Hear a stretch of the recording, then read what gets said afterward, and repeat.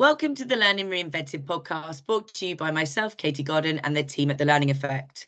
There are lots of learning podcasts out there, so we wanted to do something slightly different. This week, we're discussing sales training, but as you'll hear, it's not what you may expect. So I'm delighted to welcome Dennis Roman to the podcast. Thank you for joining me, Dennis. Would you like to introduce yourself to our listeners? Thank you very much, Katie. And I'd be glad to introduce myself to your audience. You and I have already met a few times. Hello, everyone. Dennis Roman. I'm going to stress right up front, that's not Dennis Rodman. So if you start looking for me, you're going to get a lot of Dennis Rodman by mistake. So Dennis Roman here. And I'm the founder of a company called Roman's Numbers. I was going to pick Roman numerals, but that was already taken. So I picked a brand called Roman's Numbers. And my quick history, I think, might be of interest to you. Instead of repeating all the companies I ever worked for, I like to present it this way. I have a career that I would split into a pie chart of thirds, right? 1/3 of this, 1/3 of that.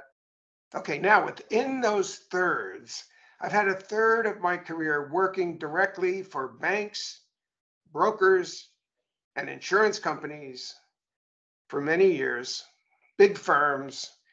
And during that period of time, I've had a lot of people approach me in the field that I'm in now, which is sales and marketing, trying to sell me stuff. But first third was working for banks, brokers, and insurance companies, developing technological solutions of all types to help those firms be better at what they did.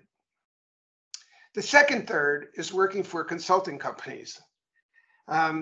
Consulting companies like KPMG, Pete Marwick, running a consulting business for that firm and others to deliver solutions to banks, brokers, and insurance companies. You're going to find a lot of banks, brokers, and insurance companies in my history. And then the third is actually working for big tech companies, manufacturing, if you will, or building solutions for banks, brokers, and insurance companies. And those would include HP and Oracle and Tata Consultancy Services.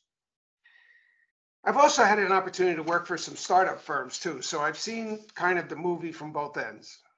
Big behemoth companies, big technology companies, and smaller startups and what they all go through. One anecdote here, Katie, that your audience may find of interest is about 10 years ago, I don't know what I was thinking about, but this thought came to mind. And I realized that I had actually had the opportunity to have worked for two people who ran for president of the United States. They weren't running for president when I worked for them. They went on to run for president after I had long left their employ. But I worked for Ross Perot at EDS, who went on to run for president, and I worked for Carly Fiorina at HP, who also went on to run for president. Now, in counterpoint to that high mark in my career, I should also mention that I've worked for two individuals who shall remain anonymous for the purpose of this podcast, who ended up in prison. One was running a bucket shop, which is a company who sells commodity options but doesn't buy the actual commodities to make delivery on the options when they're executed. And the other was jailed for insider trading. So I've seen some highs and lows. But what is of interest to me, especially, and hopefully, Katie, to your audience, is that across this longest spectrum, one avocation of mine persisted: studying the marketplace and personally buying and selling stocks. It's something that has always interested me and something that continues to get my very active attention today.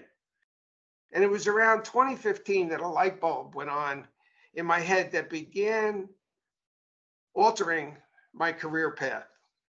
At that point, a very hot subject was emerging in the marketing area at technology companies. And the word for it was repurpose. For instance, take a customer video that ran 15 minutes and cut it up into slivers or slices and put clips of the video on your website. Or take a white paper that someone at the company had written and break it down into a series of meaningful posts on LinkedIn. But for me, the aha moment was, how do I take my relatively mature knowledge of the stock market and repurpose it? That's what really got me going. And I wanted to use that experience and bend it to my company's advantage, not Roman's numbers. I'm talking about the last large tech company that I worked for. And by that, I did not mean to tell my companies how to buy and sell stock, but rather it was how to use the stock market prism to help sales teams better decide which kind of firms to go after and which to avoid. And I hope that's a interesting tease, Katie, for your audience. Yeah, definitely. It sounds like you've got a definite broad background and lots of experience. So could you explain in a bit more detail about your business? And you mentioned it there briefly, Roman's numbers. So can you tell us a little bit more about that and what you guys actually do? Sure. So Katie's Roman's numbers, obviously, it's a play on my last name, which is Dennis Roman. I'll remind everybody, not Dennis Rodman. And the only reason I keep doing that is I get this all the time. I go to Japan to a hotel and they said, oh, we were thinking it was Dennis Rodman coming in. Okay. So Roman's numbers is a play on, obviously, but the accent mark, if you would, is the word numbers. That's what my business is predicated on, numbers. So Roman's numbers has two related, complementary, but independent value propositions. The first one is what I call Windows on Wall Street. These are classes that I run. I should rephrase that. These are workshops that I run. And I run them for technology companies, sales and marketing teams who are selling into the public sector marketplace anywhere in the world. And the numbers part, if you will, are based on analysis of the financial performance of the public companies that people are calling on. Hence, the numbers emphasis. By doing that financial analysis, we have found that it makes a great Windows on Wall Street, into the financial health, or worse, ill health of public companies, and why the health or ill health might be of interest to technology companies, sales teams, and how it could be of help to the technology companies' marketing teams to figure out how to message to those companies. So Windows on Wall Street, classes that I run for tech companies. And because they're based on analysis of financial statements, and financial statements everywhere in the world are predicated on generally accepted accounting principles, that means that what I do for a living is applicable all over the planet. Revenue in Greece is the same as revenue in Israel, is the same as revenue in China, is the same as revenue in the United States. It's all revenue. Could have a different name, but it's all revenue. And of course, not everybody applies every rule the same way in generally accepted accounting principles, but by and large, it's a great litmus test to be able to use publicly available information that's standardized all over the world. So in delivering the classes, when the classes would end, very often my audience and the boss in the room would say to me, well, what do I do next? And I said, well, I've just spent several hours with your team teaching them how to hunt, if you will. This isn't farming, this is hunting. I've just taught them how to hunt. Now, if you're not sure what to do next, and if you wanted to, I could help hunt with you and for you. And by that, I don't mean I'm going to go out on sales calls, but I do study individual stocks for technology companies of any size. The tech company could be a startup or it could be a giant behemoth. I'll analyze public companies on an individual basis and give my recommendations to the sales and marketing teams about which ones to go after, which ones to avoid, which to emphasize, what messages to emphasize, etc. And that business has the call sign or the name of sales with an edge. So I'm giving an edge to the sales team by working in parallel with them. Again, this will help them narrow the funnel at the top. So those are my two value propositions, and they sit underneath a philosophy. I have an overall philosophy that drives both of those value propositions, and that's called CA squared. If you change your arguments, you will change your audience. Historically, what I've noticed is that many technology company sales teams, especially, are quite comfortable talking to their counterparts at the companies they're calling on, meaning they're very comfortable talking to the technology people at the bank or the broker or the manufacturer or the oil company or whatever it is. And again, I should mention my analysis is for all industries, not just for the financial services industries. So whereas they're very comfortable talking to the technology side, they're relatively uncomfortable talking to the business side. And hence my argument, CA squared, change your arguments, you'll change your audience. And in so doing, you will begin by making business arguments, and you will slowly find yourself, or quickly even find yourself, talking more to the managing directors of profit centers. And if you're especially fortunate, talking to the C-suite of the company that you're calling on, because that's what those folks want to hear. They want to hear business arguments, if you will. Why, in fact, should somebody want to get involved and be doing that kind of work with you, right? Change your arguments, you will change your audience. Okay, so I've quickly described Windows on Wall Street and sales with an edge. Now, I have a couple of ways for people to experience this, literally no risk whatsoever. And there's two programs I have. One's called the Magic Money Workshops.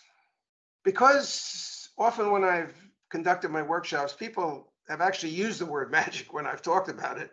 I started to incorporate that, the Magic Money Workshops. And essentially, those are workshops I give about every 3 weeks or so, which contain slices of the bigger Windows on Wall Street workshops. So I do a slice. I could 1 week be talking about stock buyback programs. Another week, I could be talking about the industry, the equity analysts, and how they could be incorporated into the go-to-market for tech and sales teams. So the Magic Money Workshops, and the other one is what I call the DDT program.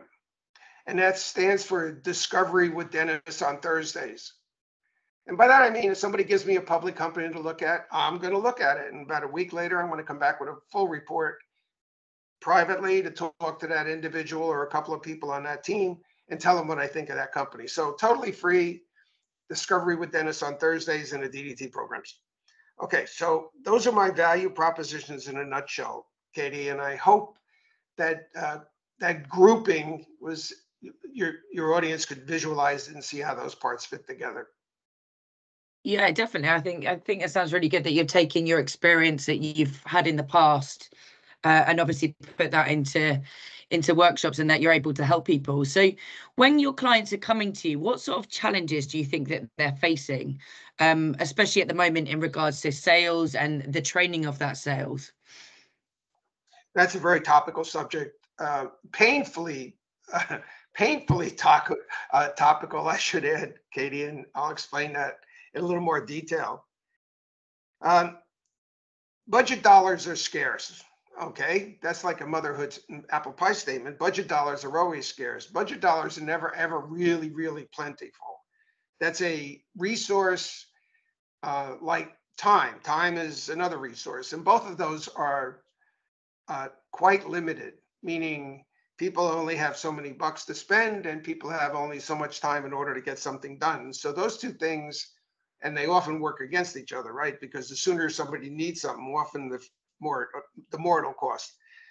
So budget dollars are scarce, and often when sales decline, which is exactly what happened in 2023 across many industries, and companies want to rein in cost. Typically, it's marketing in general and sales training in the specific that suffer. And so companies whose sales are declining react often counterintuitively by cutting sales training. I know it doesn't make any sense. You know it doesn't make any sense, but that's often what happens. It's not the same as the price of gas goes up, so you choose to drive less, so you're not spending all that money. No, this is a particular predicament because sales are hurting, and instead of figuring out how to sell better, sales training is often cut. Now, that's one of the largest obstacles that we're facing right now in the sales training world. Another is sales training is all too often conducted without the sales team's most obvious, potentially impactful partners. And by that, I mean marketing in general, and research and communications often are the most overlooked. So the sales planning process is often, all too often, and I speak from several decades of experience, it's conducted without marketing being in a room, marketing cooperating on the sales plan, etc. It's a much more blunt instrument than it could be than a sales and marketing team collaborating vigorously together on going into the marketplace. The third challenge I see for the sales training functionality is the market changes more rapidly than the sales curricula can logically and financially keep up. Examples, Katie. How do we sell cloud? Well, before we got done figuring that out, how do we sell blockchain? And before we got done figuring that out, how do we sell Internet of Things? And before we got done figuring that out, the big 500-pound gorilla came in the room, and now how do we sell or effectively utilize artificial intelligence? Another challenge that happens with sales training is, whereas all corporate citizens today are required to accomplish a training, various training sessions annually, sexual harassment, safety, risk, security, DEI, etc. Everybody has to do those, everybody. But sales has all this, plus it also needs to make room for professional training regarding its go-to-market efforts. So if sales training is a vital and active function at the company, the sales team has to be taking that on along with everything else. So in counterpoint, who's telling the legal team or the payroll team or the fulfillment team, et cetera, to be taking extra special classes each year, idiosyncratic to them alone? They're not. It's the sales team. Now, obviously, the list of challenges are many, but the benefits of well-strategized and executed sales training programs reaps significant rewards. But that actually wasn't the question. So back to you, Katie. Those are 4 or 5 of the large challenges that the sales team is facing. I think that was going to be one of my next questions, but I'll just add on to what you're saying. I think as soon as organizations do come into kind of challenging times, and we're just going into a recession here in the UK, I think we'll start to see the decrease in training. I think that always happens. That's a budget that always gets a hit first. And I think having really good, robust training across all topics is really essential and crucial, especially at times like this. But can you explain some of the benefits of your particular training that your clients see? So in my classes, I have a picture of a pile of most, let's say 25 2023 automobiles. Okay, I want your audience to try to just picture this. So on a slide, there's 25 automobiles. They're all hatchbacks or SUVs from each of the manufacturers. Goes from Volkswagen up to Porsche and Mercedes, and they're all white. All the buyers pick white. So if you take the white SUV or hatchback in 2023 from all the major manufacturers and you put them all on one slide, you almost can't tell them apart.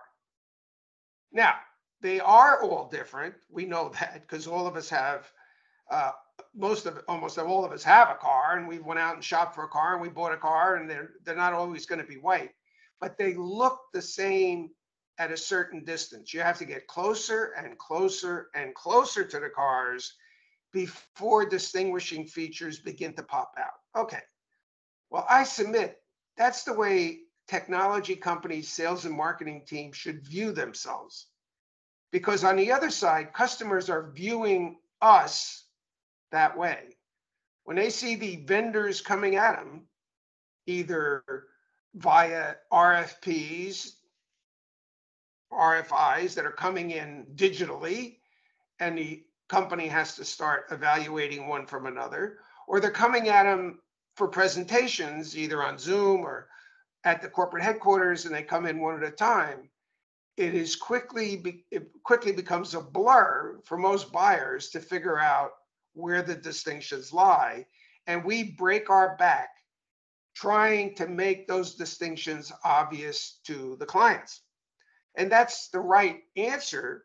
Sales and marketing needs to distinguish themselves from the sales and marketing teams of all the other companies they're going up against. And that is the classic approach. I have a very different take on that. So whereas those same 25 cars all look the same, there's at least one way that I know of practically to distinguish yourself from the other 24 vendors in one fell swoop. Back to change your arguments, you'll change your audience, CA squared. So most vendors will make a presentation in whatever form, whether it's video or PowerPoint or white paper or the website, and it goes on and on. And they'll make their points about the goodness of whatever it is they're offering. We have this award from this company. We've been in business for 100 years.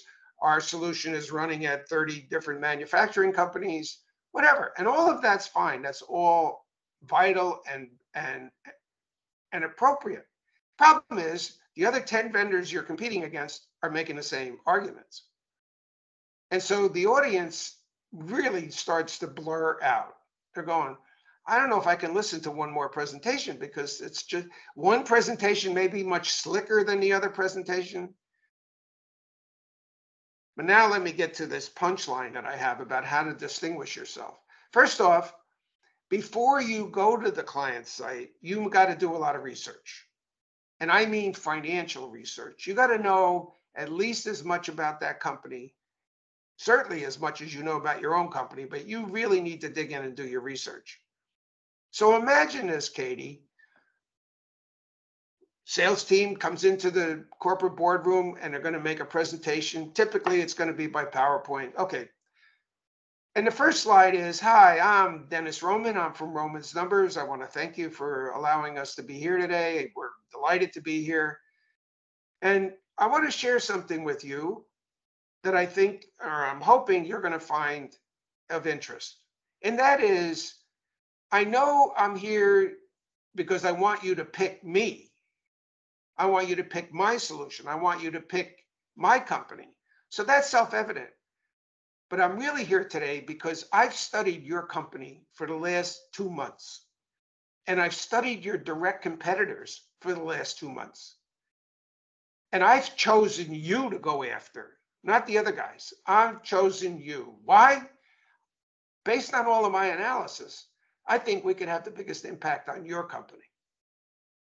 Right away, you want to misuse the term flattery, but the audience is flattered by this, as long as you can back it up.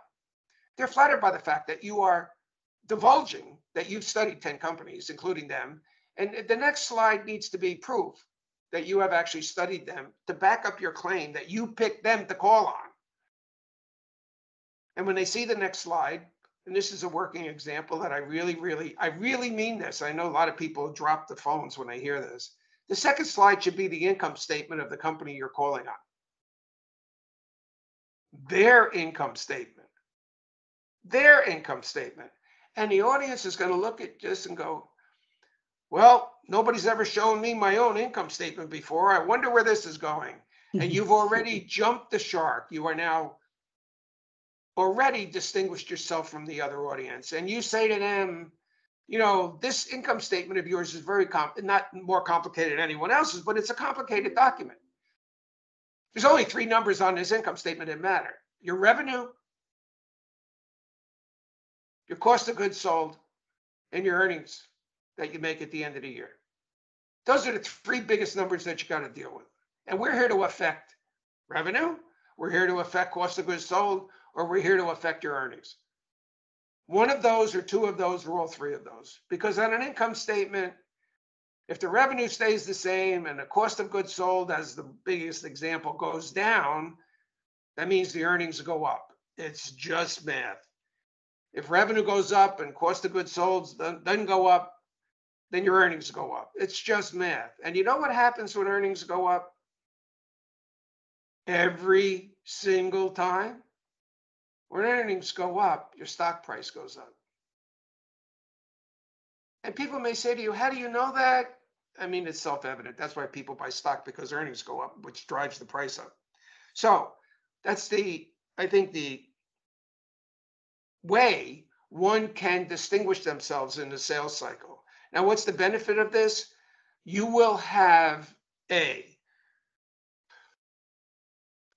made informed, credible friends with the business people that you're talking to, who you didn't used to talk to because you were only talking to the technology side. Those people are going to start taking you seriously.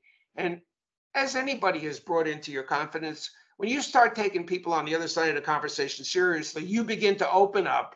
It's natural. You begin to open up and start talking about your real problems and what you really hope to accomplish. So that's the second big thing. You're getting better information out of the audience because they see you're somebody who's invested time in them in order to have an opportunity to sell something to them. They know you're trying to sell something. I mean, we know you're in the store to get a haircut. Everybody understands that equation, but they're going to be talking to you more candidly than they would have otherwise. And another reason I know that is nobody calls on these people. You ever hear a pretty girl complain, nobody asked me to the prom? Well, I don't know if that really happens, but we see it in romance movies.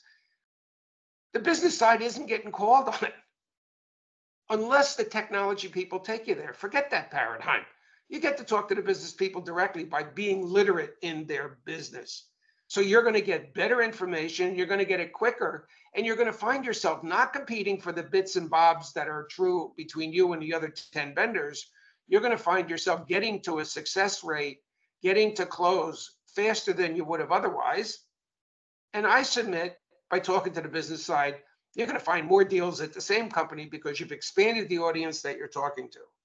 So that's just a thumbnail of benefits that can accrue down to the sales teams if, in fact, they're going to take this business approach to selling as opposed to a more classical approach. I hope that helps, Katie. Yeah, it does. I think that's really insightful and definitely a good taster for those that are listening that perhaps want your services as well. So where do you see your business going in the future? This is the best question of all. Let me start out, and I hinted at this earlier about artificial intelligence. Okay, so artificial intelligence has become the great enabler across the entire business spectrum, with sales training having a pride of place in the mix. And I'm going to prove that. For instance, with AI, we can't even see the outside boundaries. Finding where AI does not apply is much more difficult than the reverse. Let me elaborate, Katie. Traditionally, all go-to-market teams treated the sales funnel as the most relevant graphical representation of the go-to-market process. All funnels are universally viewed as fat at the top and narrow at the bottom. But my particular training turns that paradigm on its head. And I was alluding to this just a few minutes ago. Let's just take the US market as a working example. In the US stock market of publicly traded companies, it's divided into 11 generally well-known sectors. And these would include financials, real estate, consumer discretionary, information technology, industrials, materials, consumer staples, healthcare, energy, communication services, and utilities. And every salesperson at every technology everywhere in the world is calling on companies that fall into these 11 sectors. Now, those 11 sectors represent just over 6,000 actively traded stocks, any of which that could be assigned to a salesperson at any given time. So now back to the top of the funnel. If you start capturing 5,000 contacts, which is not unusual for a sales team and marketing team, contacts, suspects, and leads at the top of the funnel, that may drop down to 50 at the bottom with some modicum of success. But from the 5,000 to get to the bottom, it'll take years, months, if not years, before all that happens. My process is predicated on narrow funnels at the top. So instead of 5,000 going in at the top, how about only the 50 going in at the top? And those 50 would be highly qualified. And here's the punchline: through heavy use of AI and hands-on versus machine research and informed qualitative analysis. Those three things together is what I do for a living. Take AI, also use hands-on research, and I perform qualitative analysis. So if a company has a sales funnel and they want me to evaluate it, I might say to them, okay, you got 100 records in here that you're going to go after. Do you know 30 of these records are flat broke? These companies don't have any money. Well, how would you know that, Dennis? Well, it ain't the revenue line, that's for sure. Just because people have revenue doesn't mean they have money to spend. We all know that from days of living paycheck to paycheck, right? But if you qualify records, and that was just one crude example, who has money and who doesn't, you will streamline your process of how to get to your wins much, much faster. So that's, in summary, where I expect my business to take me: a new paradigm for sales teams to greatly improve their close ratios and their speed to close the deals as well. So let me plant the flag here on the X-axis. All I've described right now is the X-axis of my business. This is the customer side. These are my customers. My customers are technology companies, sales and marketing teams. Their customers are the 11 sectors of the stock market. They're selling to those people. I'm not. I'm selling to technology companies, sales and marketing people. And those tech companies could be any size, from startup right through the giant behemoths, as I said earlier today. But on the Y-axis, are my partners. I am a perfect fit for two different constituents. Now, I'm not talking about my customers. I've already described that. But my partner constituents, two types: venture capital firms. They have a portfolio of companies that they are invested in, and they want to be proactive talent hub for those within the family. So Sequoia, one of the biggest venture capital firms in the planet, hundreds of technology companies in their portfolio. And let's say Sequoia wants to be a talent hub for them. And so they could use me to help any or all of those individual companies on an individual basis. That's the first one. The other one, and this is a relatively recent phenomenon, are the fractional CMOs. First off, why are there so many fractional CMOs? Well, there's fractional CMOs because marketing budgets got cut. And so people have left their traditional jobs and they're out now doing very qualified fractional CMO work.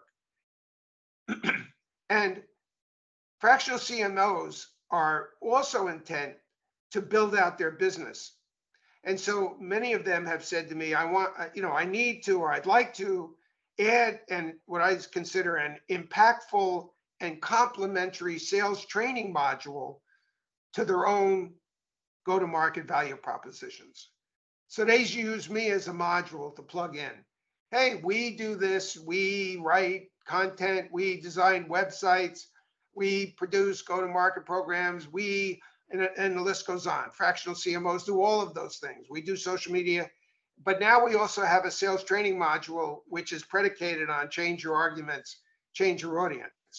So that's my second natural allied partners that I work with. So both of these business types can include me into their businesses, like plugging in an iPhone to get its battery fully charged up. And there's no competition between what I do and what any of them do. So I've spent time explaining my Windows on Wall Street and marketing trainings. Basically, I teach how to hunt. And it's complemented by my aligned go-to-market sales with an edge, where I actually hunt for the sales team by qualifying their funnels, by supplying a funnel if required, and sharing relevant go-to-market messaging with marketing to adapt for their prospecting. So, Katie, I think in a nutshell, that's where I see my business growing. I have got my arms wrapped around and ring-fenced a value proposition go-to-market solution that is relatively underutilized. I can't say no technology company doesn't do stock analysis in order to get their job, but I haven't found any, and I've worked for a number of them, and they weren't doing this kind of work in order to help their sales teams. And so I see my business continuing to grow on its own 2 feet by selling to my customers, technology sales and marketing teams, as well as my aligned partners of venture capital firms and fractional CMOs. I know I love talking about this. And, like the mom said to the kid who came home from school, the kid said, I didn't do well on my exam. She says, what happened? He goes, I failed. And she says, what was the exam about? And the kid tells her, and she says, well, that's what your father does for a living. Why didn't you ask him about this stuff? And the kid just says, I didn't want to know that much. And I hope I haven't bent too many ears to your audience and that they found this of interest, Katie. Oh no, I'm sure they definitely will, and it's interesting to hear where you plan to go in the future as well, and using that partnership model too. So how, if people want to continue to follow your journey and your story, how do they go about doing so? How do they follow you? Have you got any links to YouTube, etc.? Right. So I'm Dennis Roman 1 on YouTube. Okay, not Dennis Rodman 1. Right. Don't go to YouTube. If you go to YouTube and type Dennis Roman, you're not going to find me, because all you'll get is Dennis Rodman. But I'm up on YouTube. I got a lot of video up there on Dennis Roman 1. My website is www.romansnumbers.com. So there's a lot of information there. And a lot of information is up on LinkedIn as well. My email is dennis@romansnumbers.com. And my phone is 954-806-6660. Might just give one last plug, Katie. I do have my next Magic Money workshop coming up on Leap Year's Day, February 29th. It only happens every 4 years. And so 9 a.m. Eastern time, I got my next Money Market Magic Money workshop. And it's going to be on why the equity analysts, not the Gartners, not the Foresters, but the equity analysts, the Bank of America, the Merrill Lynch, the ABN AMRO, why those equity analysts should be sales and marketing's best digital friends. It's going to be, I'm sure, a very informative session if anybody wants to get into it. Just check my LinkedIn profile and there's invites everywhere. Thank you, Katie. Thank you very much. I think I've signed up myself for that one, so I look forward to that. Thank you once again. Thank you once again, Dennis, for joining me. It's been great listening to your story and how you're getting on with your business and what it does. And I'm sure there'll be lots of listeners out there that are really interested. And we'll put all the links that you've described in the show notes below as well, so they can get in touch with you. All right, Katie, I'm delighted to have had the opportunity. It's just wonderful. It's very generous of you to give me the opportunity today. And I want to tell your audience, don't be a stranger. You got a question, you got my number, call me up. You want to do a discovery with Dennis on Thursday, just send me a ticker symbol and I'll study it and I'll get back to you and tell you what I think of that company. But not for buying it. I don't teach people how to buy stock. That's not what I do. I don't want to come across as anyone who's promoting any individual stock. No, we'll put that in as well. Thank you very much, Dennis. Thank you for listening to this episode of the Learning Reinvented podcast. We hope you enjoyed it. If you've not already done so, please follow our podcast. And if the Learning Effect can help you and your organisation, please do get in touch. You can find both James and Katie on LinkedIn, and our contact details are in the show notes below.